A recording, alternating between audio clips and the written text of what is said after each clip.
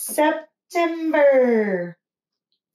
1, 2, 3, 4, 5, 6, 7. What comes after 7? 1, 2, 3, 4, 5, 6, 7, 8. 8 comes after 7. Chalkboard, apple. Chalkboard, apple. Chalkboard, apple. Chalkboard. What comes next? Chalkboard or apple? Apple. Good job. Franklin goes to school. Franklin could count by twos and tie his shoes. He could zip zippers and button buttons, but Franklin was worried about starting school. And that was a problem, because Franklin was going to school for the very first time. Franklin woke up with the sun. "It's my first day of school," he told Goldie, his fish.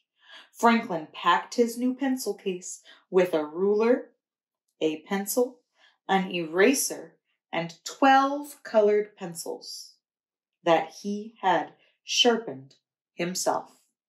Then he woke his parents.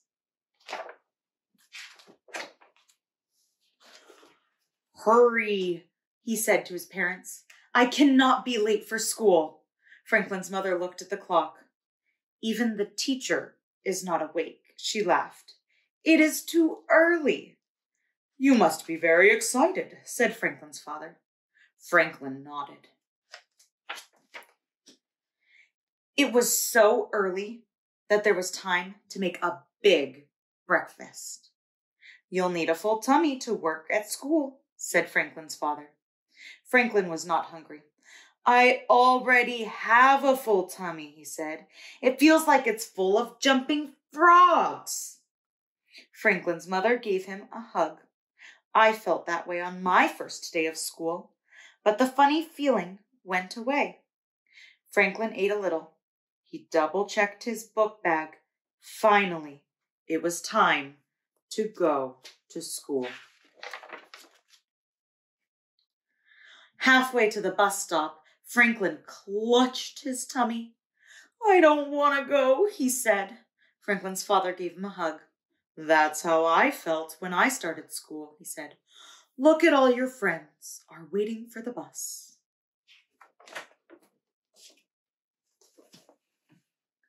There was a big crowd at the bus stop.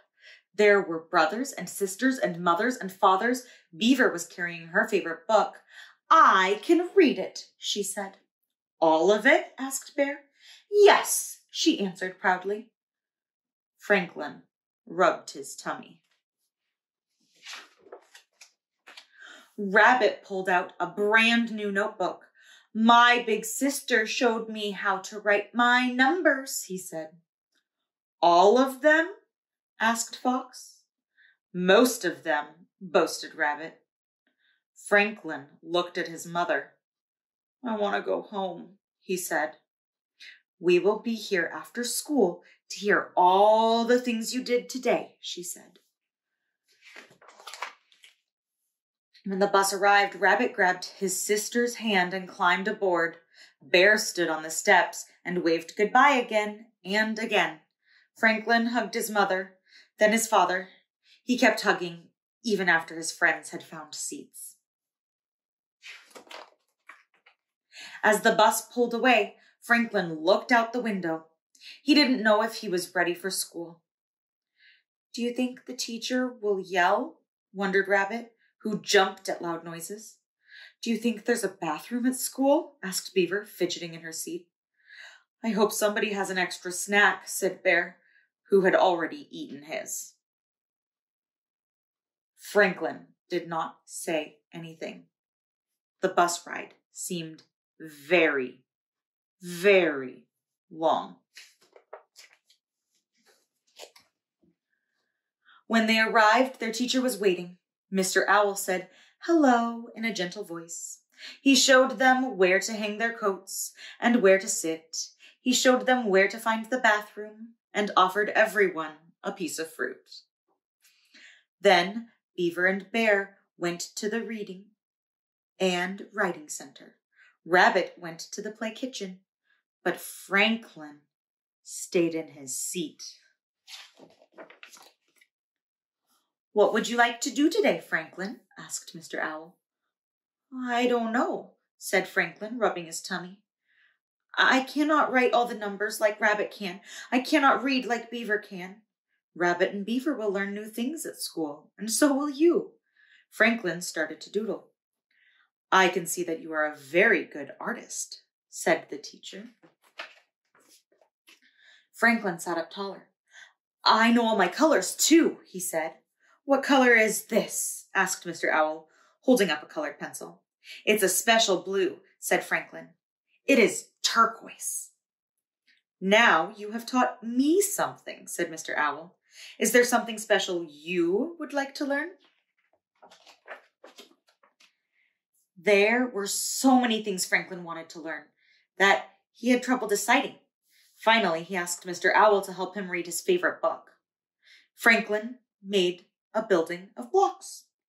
He sorted the money in the classroom store and painted 4 pictures, 1 for the teacher, 1 for himself, and 2 for his parents. It was a wonderful day. Franklin sat at the back of the bus all the way home. He bumped up and down. He was so busy having fun that he almost forgot to get off at his stop. His parents were waiting. "How is your tummy?" they asked. Franklin looked puzzled. It had been such a good day that he had forgotten all about his jumpy tummy. "My tummy is empty," he said. "That's a feeling that will go away too," said Franklin's father. "I made this for you," said Franklin's mother. She gave Franklin his favorite snack, fly pie. "And I made this for you," said Franklin. He gave his parents 2 pictures and 2 big hugs.